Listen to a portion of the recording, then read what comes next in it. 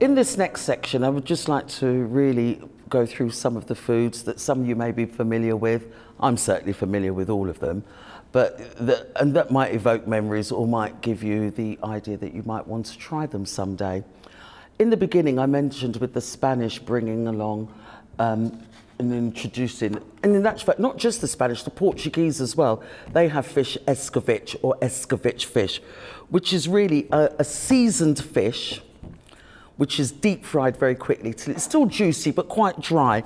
And then over the top, there's a very hot, spicy vinaigrette that's put on it, which is comprised of onions, sweet peppers, and Scotch bonnet peppers.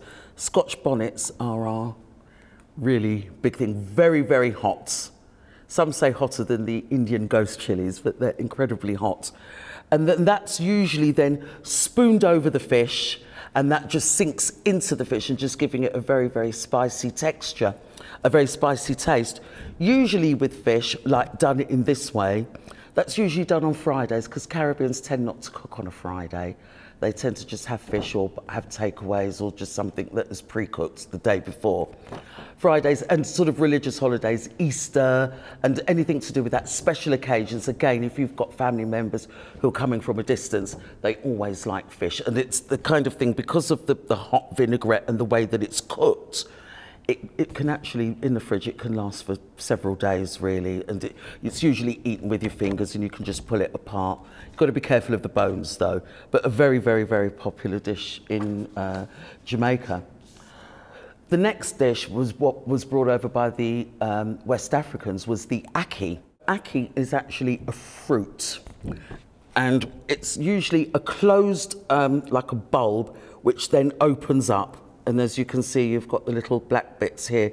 You then pull away the flesh, take away the little black bobbles on the bottom, and pull away the flesh, and then you're left with the yellow fruit. And ackee, as you can see here, it's quite different. In Jamaica, it would be a lot harder and a lot more together, but it looks and sort of has the texture of scrambled egg. That's the best way to describe it. It's quite bland in its taste. And that's why you add something like salted codfish to go with it, which will bring out the flavours.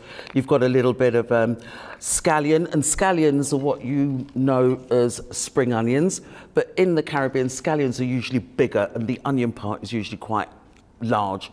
And then there's, again, a little bit of Scotch bonnet pepper in there, some sweet peppers, which are just your ordinary peppers, and that's just sort of really sautéed in a pan and then just brought together. Now, with ackee, in Jamaica it's quite plentiful, but over here it's quite expensive to buy, as you can only buy it by the tin. Ackee is a great breakfast. I mean, a lot of people, if they can afford to do so, will have that for breakfast.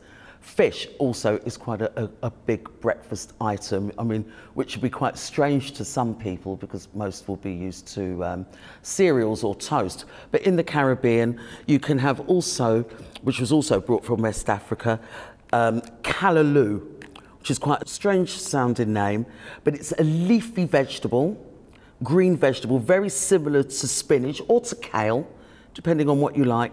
That's cooked in a similar way. It's just sautéed with onions, a little bit of Scotch bonnet, seasoned with a powdered all season and added sweet peppers. Also with the callaloo, you can add saltfish just to show how diverse the dish can be. This also can be had at breakfast. They can be eaten any time, or it can be done as a side dish, and sometimes it's added to soup, like pepper pot soup, which is a very hot, spicy soup, which is made with the callaloo. Also, with both of these dishes, if you have them for breakfast, you can have, which I've got here with the jerked chicken, fried dumplings, which are just soft, like dough-like balls, and they're crunchy on the outside and very soft in the middle. And you eat it as an accompaniment with the ackee and saltfish or with your callaloo, and also which is served with a green banana, which is boiled, which is very flavoursome. I've got some green banana here. Now, these bananas never go yellow, they're green, so that's what they are, and they can be boiled in their skins or without, and they go with a multitude of dishes. You can have that as just a side dish with a meat dish, you can have it as a vegetable with a meat dish, or you can have it with your ackee or with your callaloo as a breakfast dish. Also, plantains, or plantains as we say plantains. Plantains, again, are from the banana family. It depends how you like them cooked. Here, I've just got them golden brown. As they were quite soft, the sugars release, so they kind of caramelise, so they're quite sweet tasting. Again, you would have them as a side dish with any kind of food, eat them on their own, or again, you can have them with your ackee and saltfish or your callaloo. These are really popular dishes in the Caribbean, and most kids love plantains, and they're just done they're just shallow fried, and they're just eaten whole. And all of these things are now quite widely available tinned. You can get fresh callaloo here, but it's not really that prevalent. With the British, when they came here, they tended to bring a lot more of their baked goods. So they introduced more cakes and sweets and confectionery. And the Caribbeans have a love of confectionery and cakes. All manner of cakes: coconut cake, banana cake, carrot cake, all kinds of sweet and hard, soft and hard candies, and you know, the really heavy fruit cake that they have at Christmas. So you know that they really do have a love of sweet things. Also, with the British coming, you had the Scottish influences because they were also slave owners and had plantations. With the introduction of oats, Caribbeans love porridge, any kind of porridge. Now again, with plantains, as I've got here and here, you can add that, you can make a plantain porridge, you can add that into your porridge.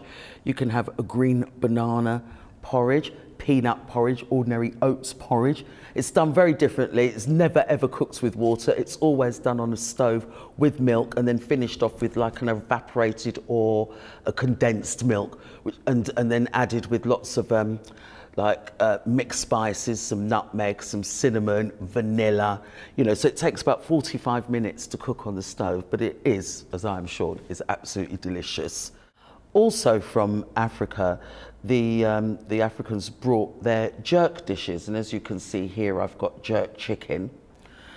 Most people have heard of jerk chicken or jerk pork, and it seems that now you can jerk everything, as it were.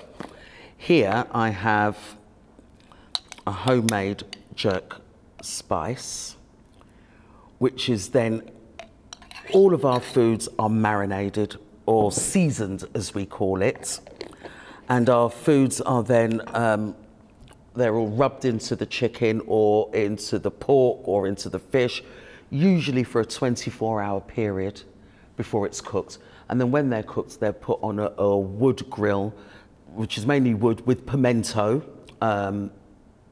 to flavour it, and then it's cooked slowly over a wood fire to give it that smoky taste, and also to bring out all the sweetness in the ingredients, which there is molasses, there is sugar in there, there is pimentos. I think I've got a few pimentos here, and these are used in all areas of Caribbean cooking, not just for jerk. You can put it in with your rice dishes and so on. Lots of different kinds of vegetables, yams, which again are West African, sweet potatoes, again, which are just cooked in all kinds of dishes.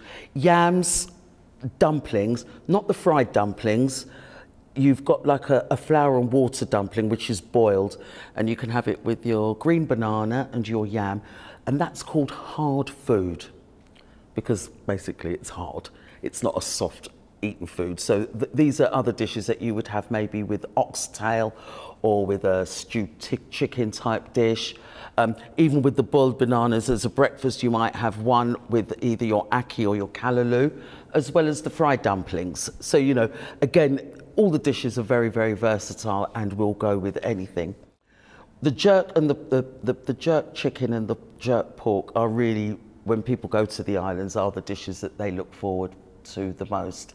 They can be very hot and spicy or not, but unless you've had real jerk chicken, which is this is, you know, you will know the difference immediately. Again, the other islands, they might do it more as a barbecue chicken and maybe with more of a barbecue sauce. Some do it with a slightly different spices. So there's no one way, there's no one right or wrong way, but you know, either way, it all tastes pretty good. Thank you very much for listening, and I hope this piques your interest and maybe you want to investigate further on your own. I've enjoyed talking to you and enjoyed talking about food, which I talk about all the time. Most of these items now can be bought in most major supermarkets up and down the country. But as we're based in Colchester, if you want to try Jamaican, authentic Jamaican food, there's the S&S Caribbean Cafe, 39 St John Street. Also, just on Queen Street, there is an African food shop called Food Choice, which you'll be able to get most of all of these dishes, the spices, the ackee, etc., to buy. And there are various other shops around the town. But in most Tesco's, in most major supermarkets, you'll be able to get these dishes. I really hope this helps, and I hope that, you know, you'll be able to ask questions that, you know, hopefully we can provide more answers for. Thank you very much.